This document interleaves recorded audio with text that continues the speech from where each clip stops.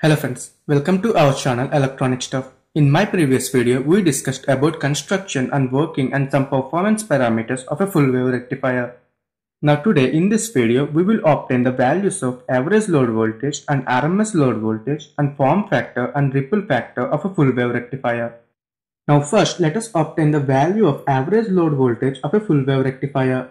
So average load voltage of a full wave rectifier is given as area under one cycle of curve divided by base. So see here friends, area under one cycle of curve means it is the area between the points 0 and 2 pi.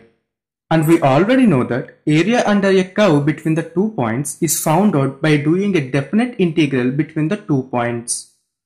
So by this we can write VDC is equal to 1 divided by 2 pi, which is the base, and integration V d theta between the limits 0 to 2 pi. And see here friends, in this output waveform, whatever output we are getting from 0 to pi, the same output we are getting from pi to 2 pi also. So this is why instead of integrating from 0 to 2 pi, we are integrating from 0 to pi and multiplying with 2. So this equation can be written as VDC is equal to 1 by 2 pi into 2 times integration 0 to pi V d theta. And now we can cancel out these two 2's here.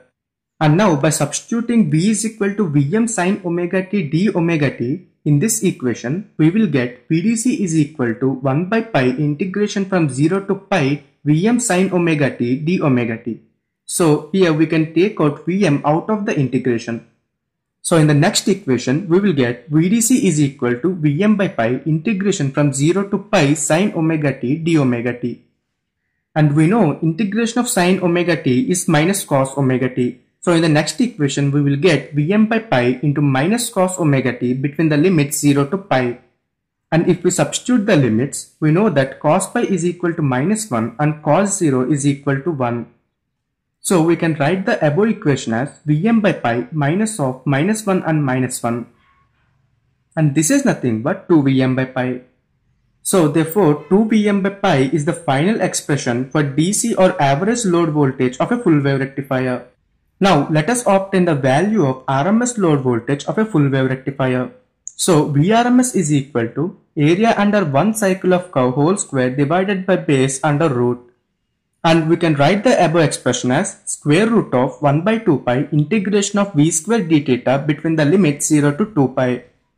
And as we already discussed earlier, in this output waveform, whatever output we are getting from 0 to pi, the same output we are getting from pi to 2 pi also. So instead of integrating from 0 to 2 pi, we are integrating from 0 to pi and multiplying with 2.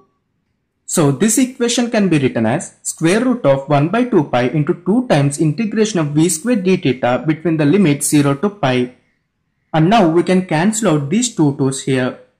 And now by substituting V is equal to Vm sin omega t d omega t in this equation, then we can write this equation as square root of 1 by pi integration of 0 to pi Vm square sin square omega t d omega t. And now VRMS is equal to square root of, here we can take Vm square out of the integration. So Vm square by pi integration from 0 to pi, and here sin square omega t d omega t we can write it as 1 minus cos 2 omega t by 2 d omega t. And now let us take this 2 outside of the integration. Then VRMS is equal to square root of Vm square by 2 pi integration from 0 to pi 1 minus cos 2 omega t d omega t. And now we can write this equation as VRMS is equal to square root of Vm square by 2 pi.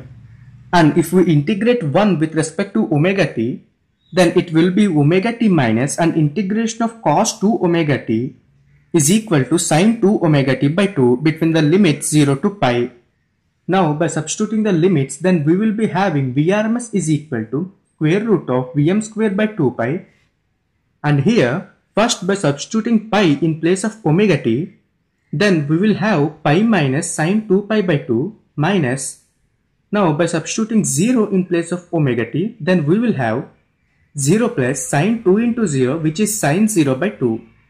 And we already know that sin 2 pi is equal to 0 and sin 0 is also equal to 0. So by simplifying this expression, we will have VRMS is equal to square root of Vm square by 2 pi into pi. And now here pi and pi will get cancelled out each other, and we will be having Vrms is equal to Vm by root 2.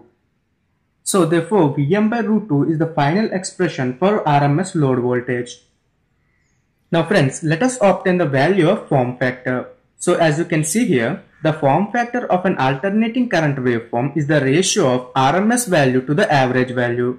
Therefore, form factor is equal to Vrms by V average, or we can also write form factor is equal to IRMS divided by I average.